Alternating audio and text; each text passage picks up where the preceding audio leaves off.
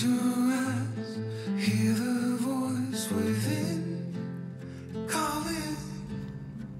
This heavy load got under your skin, hauling. You got the white knuckles holding on it tight, keeping your feelings bottled up inside, heading for collision and denial. To really live, you gotta die. Breathe in, breathe out. Hey, come alive. Breathe in, breathe out. Look at the colors, colors, colors around.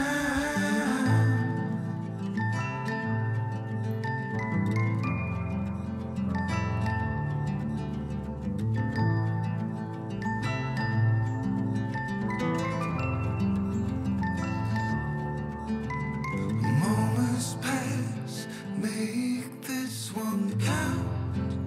Untie. You're so good at dragging yourself down. Why? Well, there ain't much time left to figure things out.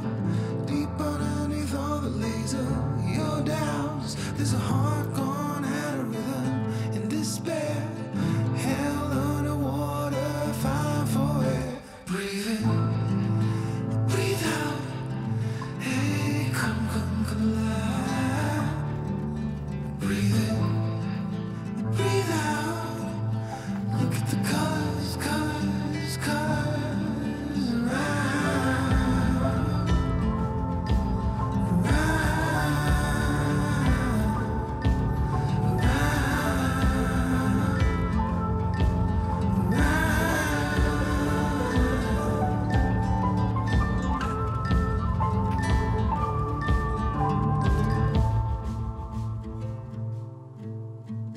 Hey, welcome back to another reading vlog. I'm so excited for this one. I've just been craving books and reading so much. I've been reading tons recently. So it's very nice to have you here. I hope you are extremely cozy because that's what I want this whole week to be. Today is currently October 5th, I think. No, 6th, something like that. But I'm in the middle of so many different books. I'm about to start a few spooky picks, so I thought it would be a good time to start a reading vlog.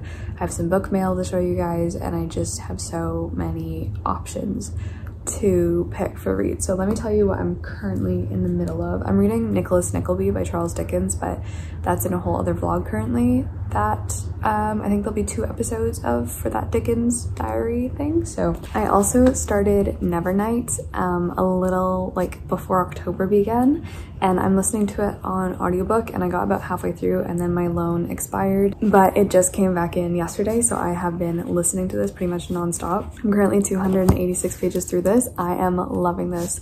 I've had this on my shelves for almost a couple years now, but I've just put off reading it for some reason. But this is a grimdark fantasy. It's by J. Kristoff. This came out a while ago. It's a trilogy, but I am obsessed. I think I'm obsessed with it. Like, I'm loving it. I'm listening to it so slowly and savoring it so much. This one, we follow Mia, who is training to be an assassin with this entity called the Red Church, which is like a school for assassins, and she's going there because she wants to avenge the powers that destroyed her family, which is kind of the government, some people in government and stuff like that in this world inspired by ancient Rome and stuff. So I'm loving it.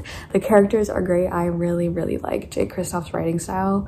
Like, I really do. It's very funny to me. I just thoroughly am really enjoying it. The world building, I know lots of people's complaint with this is that the world building is done through footnotes and stuff like that.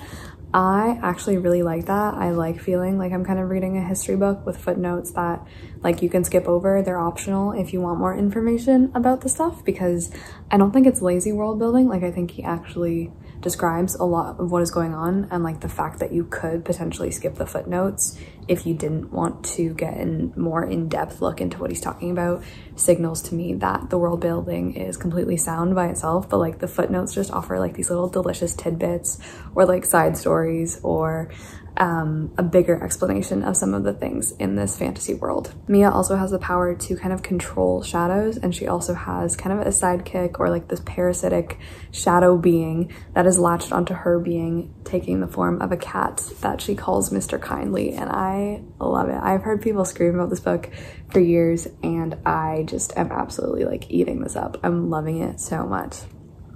Definitely gonna be a new favorite fantasy.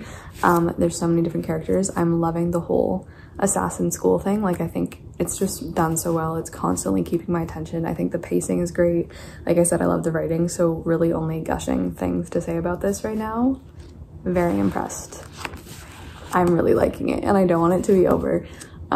So yeah, that is that one. This is kind of the priority just because I'm loving it so much. It is such a wonderful book to escape into, so yeah. For the Dark Academics Book Club, it's currently my pick for October and November, so I chose Thus Were Their Faces by Silvina Ocampo, and I'm a little bit of the way through. I'm gonna be reading this one super slowly by myself. I've been mostly picking this one up during the nighttime because it's been so nice to have kind of mildly spooky, kind of scary stories. This is a collection of like her fiction and stuff like that.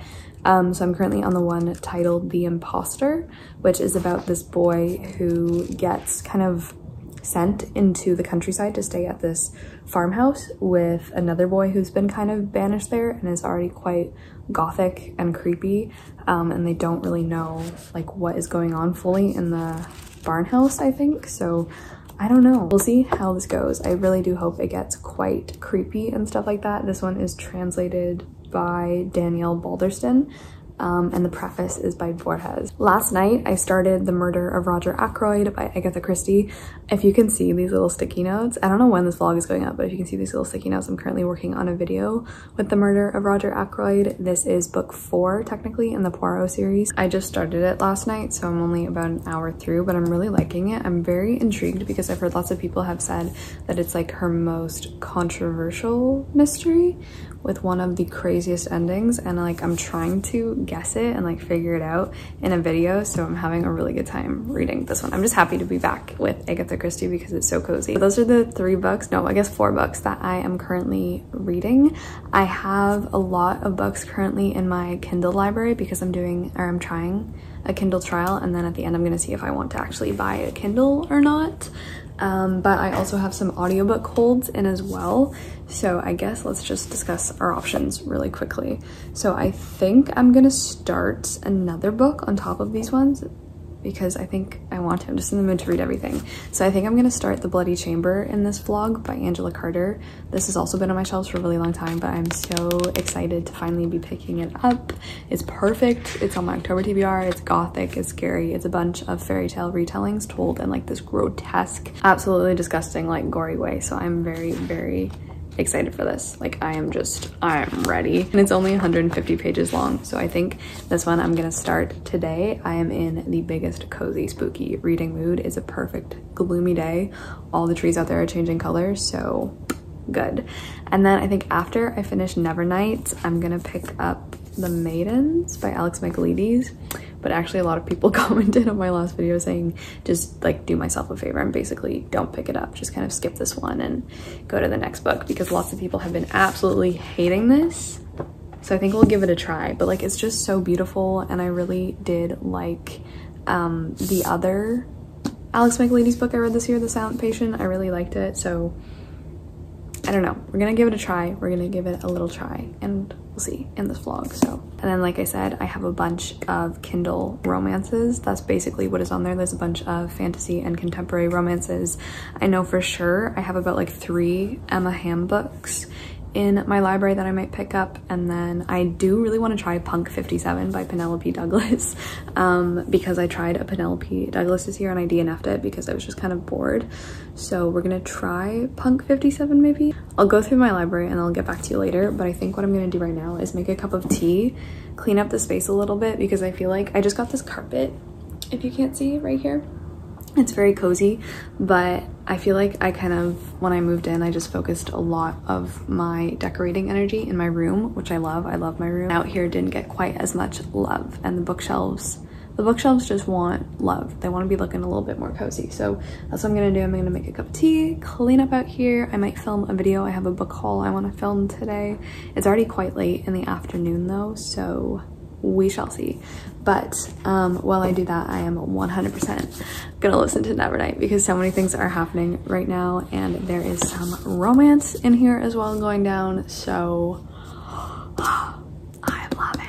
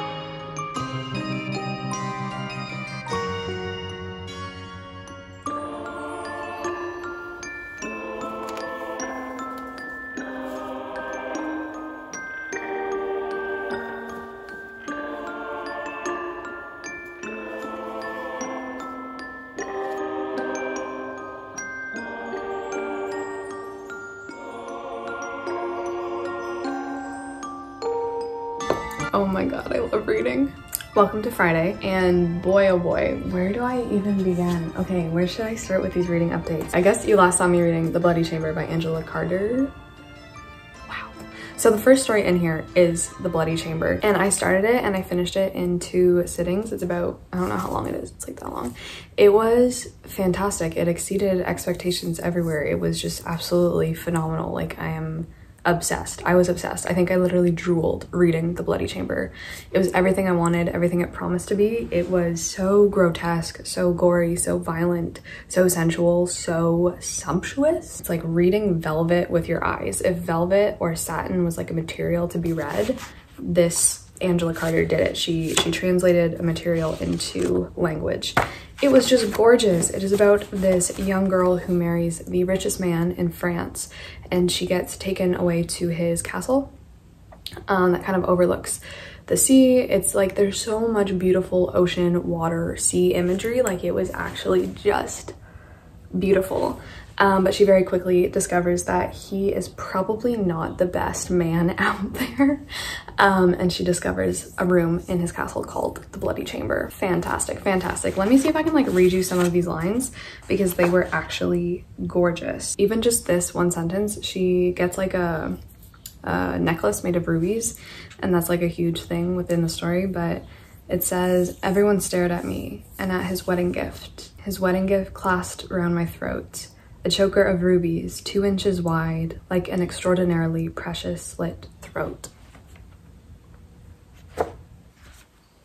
Take me out. That night at the opera comes back to me even now, the white dress, the frail child within it, and the flashing crimson jewels round her throat, bright as arterial blood. Even the castle as well, the fairy solitude of the place with its turrets of misty blue, its courtyard, its spiked gate, his castle that lay on the very bosom of the sea, with seabirds mewing about its attics, the casements opening onto the green and purple, evanescent departures of the ocean, cut off by the tide from land for half a day. That castle, at home neither on the land nor on the water, a mysterious, amphibious place, contravening the materiality of both earth and the waves, with the melancholy of a mermaiden who perches on her rock and waits endlessly for a lover who had drowned far away, long ago, that lovely, sad sea siren of a place.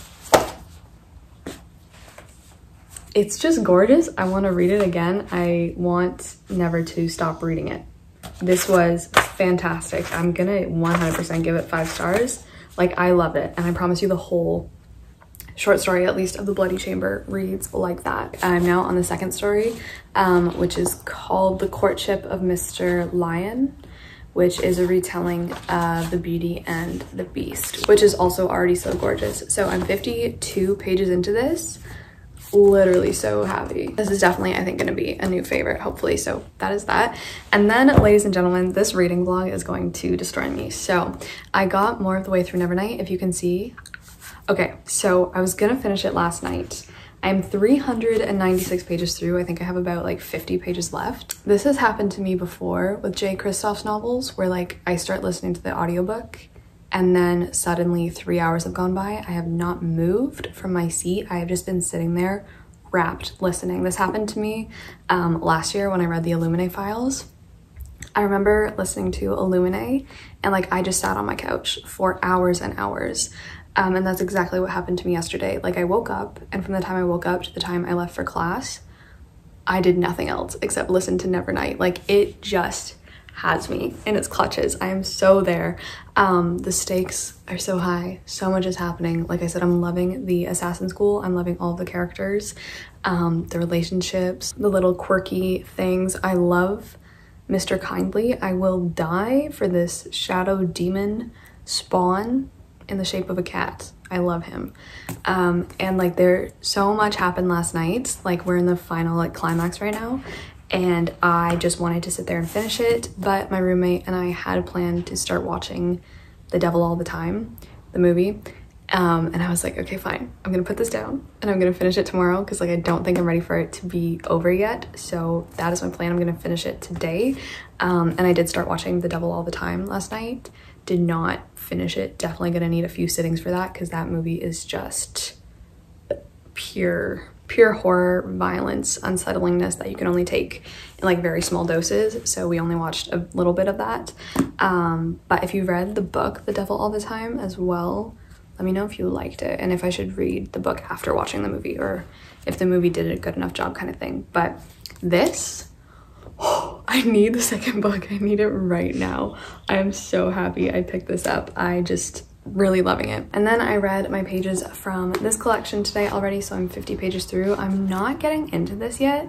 Like, I'm slowly getting a sense of what's going on. The first story I don't think is my favorite at all. So those are my plans for today. I'm gonna finish Nevernight, I think right now. Like, I'm gonna sit down and finish this right now. Oh my god. And then after that, we're either gonna start The Maidens, or I got a few other audiobooks in, so we'll see. Okay, so I just finished Nevernight. No, I liked it too much. I liked it so much. I don't think I've ever read or listened to such a big audiobook in so short a time. Like, I flew through that, and I was just not expecting stuff that happened in the end. And now I need more. I need more immediately.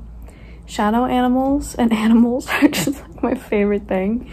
And now all I want is a little shadow cat or wolf or something. But this was amazing. Probably like 4.5 stars, honestly. Really impressed. Really enjoyed it. Like, I ate this up, and I definitely gonna have to get to the next one as soon as possible. I love this. So first book of the vlog done. I think right now I'm going to just stop reading for a little bit, take a break, let that digest. I think I'm gonna edit a video, and then we'll see. I want to go to the gym tonight, and I also have a bunch of schoolwork to do, but this was just amazing.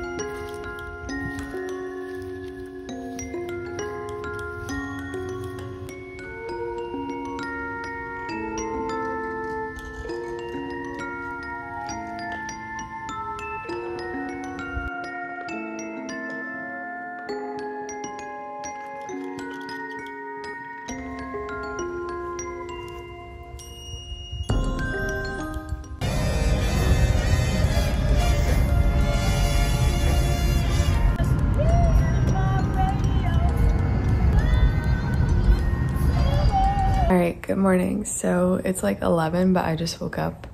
I was up until like 4 last night. Today's actually, what is today? Sunday now. I did not read anything yesterday. I had a pretty busy day, but I have made some progress on the Maidens. I am currently like 40, yeah, I'm like 40 pages through.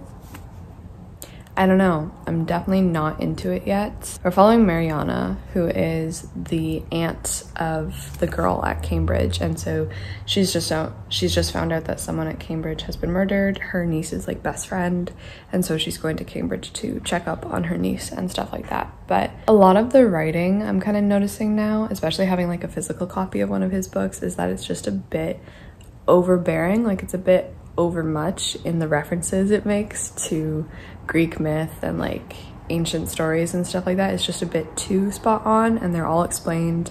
They're all like put down in quite obvious trite language a little bit. Like she sometimes felt she had been cursed as if by some malevolent goddess in a Greek myth, and like describing different people, like she's just always putting them in the context of the ancient Greeks and Greek myth, which I understand to an extent, but I don't think it needs to be that like flashy and like upfront about it. I think we'll get it. Like I think we'll get the references. So like I said, definitely not into it yet. I'm gonna keep going because I'm only 40 pages in, but we shall see. Hiya, it's a little bit later now. I'm actually just about to go out for dinner. I'm gonna get some sushi, which I'm really excited about, but I do have a few reading updates. So for some reason, like I am not really enjoying the Maidens right now, but it's going by really, really quickly. Like I'm already 70 pages through, and like it's really not a long book by any means, but like it's really flying by, which I really was not expecting, but I kind of think that I have a good idea, unfortunately, of what's going on. So Mariana, our protagonist, she's the aunt of Zoe, who's the girl who goes to Cambridge, and she goes down to Cambridge, but we find out that she has had a pretty traumatic past. Pretty much everyone in her life that she's loved, like her parents, her sister, her husband, they're now dead. And I'm thinking that she definitely holds a grudge or has quite traumatic experiences and memories connected to Greek mythology, because her husband died while they were on vacation in Greece. He drowned in the ocean. This is like right in the beginning, so don't worry, but previously she and him had gone to a temple devoted to Demeter and Persephone, and she had, you know, prayed for their marriage and all of that stuff. And then directly after he died, so I feel like she has some sort of vengeance against the Greek gods, and that's definitely going to play into her role of like taking on this Greek tragedy professor, which I just, if that's the case, if that ends up being the case, I think that's a little bit of a weak motive and just kind of, I don't know. I'm 70 pages through it. They think they've caught the killer. They definitely haven't. And that's about all I can say about that. I'm not loving the writing right now. I don't know if I would actually like the writing in The Silent Patient by the same author if I read it myself, but just because I'm listening to the audiobook, it's something you're paying a little bit less attention to. But regardless, I'm going to keep going with this, but I think I know where it's headed. So anyway, I really have not read too much more of The Bloody Chamber. I'm now on the short story called The Tiger's Bride. And what is this a retelling of? I don't know yet. I don't know what it's a retelling of. I don't even care. Like, this is what I've been waiting for my whole life. I feel like this is just amazing. So those are my 2 spooky reads on the go. I'm also still reading The Murder of Roger Ackroyd, which is really good. I'm trying to crack this case in a video. I have no leads. I really don't have any clue, but I really should be reading Nicholas Nickleby. I've been putting it off for a few days now, but I just have not been in the Dickens mood at all, which is really unfortunate because nothing in me right now, oh, I'm still reading this too, but I need to read some more of this today. Nothing in me right now wants to pick this up.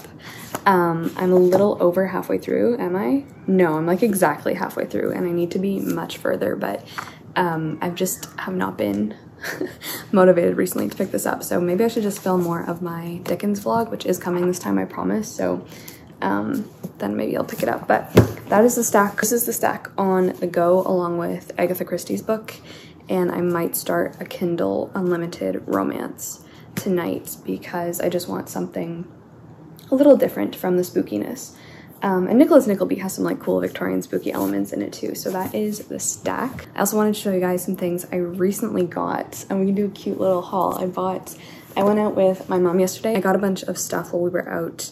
Some stuff for the apartment, and there was also some stuff in my PO box, so let me show you. Okay, so I was gifted these bookmarks. They are beautiful. I posted about these on Instagram a while ago, but these are the really gorgeous like cloth bookmarks. These are actually from Greece and they are from Bookla, so I will leave the link to them down below. They also donate like a portion of their earnings to help the vulnerable groups in Athens, and this one is so pretty, the cherry blossoms. And then I really do like the whale as well. They're just, the quality is amazing. They're like made on a loom. So thank you so much, Bookla, for sending those to me. They are lovely. They're so soft. I also got a message from a fellow booktuber asking if she could send me her poetry book. And I was like, yes, of course, please, you always can. And so she gave me Not a Myth. That is what this collection is called. And this is by Molly Likovich and Maria Ring. I honestly don't know if that says Ring. It's really hard to read the font. But this is Not a Myth, and it's a collection like about fairy tales and different things like that. Combines fantasy and the real world in such a way to make everyone feel as though they're living in a storybook. So that is this one. It is just sitting on my shelf right now, so I will definitely be reading that. It's quite short, so hopefully it'll give me some witchy, spooky poetry vibes for Halloween. As well, I've been trying to find like I wasn't sure, oh wait. Have I shown you this rug? I also got a rug here. As you can see, it's very soft and fuzzy. I will try to link it down below. I did decide that I finally wanted like a nice little rug, and I have been debating about getting a coffee table or not, but in the end I just decided to get this little table. It's black like marble, and it is quite short, but it works really nicely because it really doesn't take up too much space, but you can still like sit there and put your drink on it and stuff. So I am actually really happy that I found this one. And then the bottom I just put my annotation stuff as well as some big books because I've been rearranging my shelves today because I ran out of room on a bunch of places. So you'll see like the phantom shelf got revamped to hold more books, and there's been a lot of stacking occurring, which my bookshelves definitely don't like. They're gonna do like the little arc thing. It's a little messy in here right now, but it is looking and feeling quite cozy. The rug just makes everything so cozy, and I just want to like sit on it and read all day.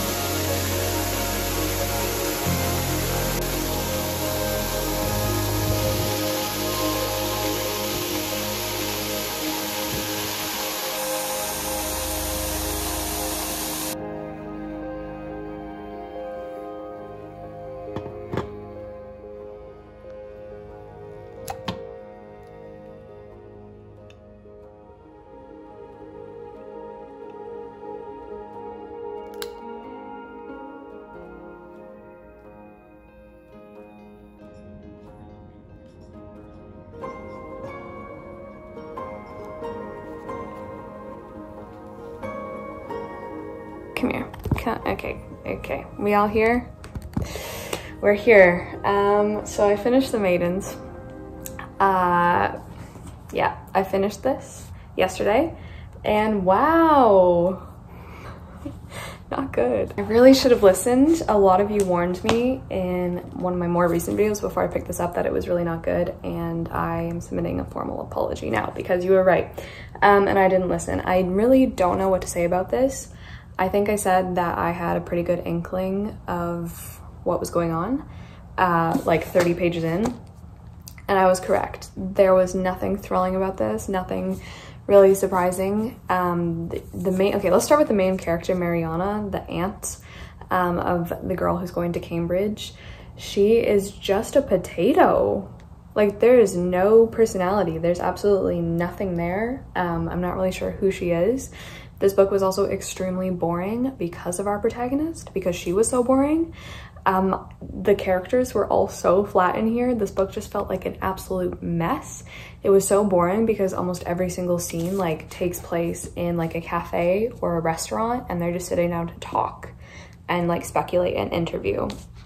Like literally there were like 8 or 9 scenes like that, back to back to back, which were really hard to get through. On top of that, the like believability level of this book was really taken out just in like the simple way that Mariana just like got herself into the situation and tried to be like a detective, even though she's literally just a random group therapist from London. She's like doing police work and breaking into crime scenes, and yeah, like she would just be charged with obstructing the justice pretty early on, I would hope. So that just kind of seems not believable to me. This whole thing just ended up being really stupid, I'm not gonna lie. Very contrived. The contrivances were many. And just overall so disappointed. I gave it, I think, a generous 2 stars. One thing I will say is that like this book flew by so quickly. Like I can't remember the last time I listened to a book and it just felt like it started and it was over, which ended up being a blessing in the end, but cannot recommend this. At least based on a book that like I really liked. I'm sure some people out there, and I know lots of people out there like it, but it does seem either like some people give it 1 star or 5 stars based on the reviews on Goodreads I was reading. So really upset about this one. This one was not good. Those are my little thoughts on The Maidens. We'll definitely say more about this in my wrap up, but overall, so bad. The Bloody Chamber, on the other hand, is not letting me down. I'm now 93 pages through. I'm currently on Puss in Boots. That's the fairy tale that I'm currently in the middle of, and I'm still really enjoying this. I'm really taking my time with it just because absolutely loving this so much. Like, it's just so decadent and luscious and beautiful and grotesque and gothic, and you just like delight in it so much. Like, it just feels luxurious. I'm almost done the first short story in Thus Were Their Faces. I'm really not like 100% there yet with the collection, and maybe it's just this one short story, although it's kind of a little bit long, but I'm not loving it. So I'm hoping the Ocampo book picks up a little bit after the first short story is done, which like I'm almost finished. But so now that I finished The Maidens, I can thankfully move on to something else. I have 3 audiobooks in currently right now, so I think the last thing I want to do in this vlog is show you the ones that I'm gonna pick. So the first one I have in is The Ghost Bride by Young-shi Chu, and this one is set in, I think, the late 1800s, and we follow a girl who gets betrothed to a spirit or a ghost. I also have in A Court of Mist and Fury by Sarah J Maas. The audiobook just came in for this.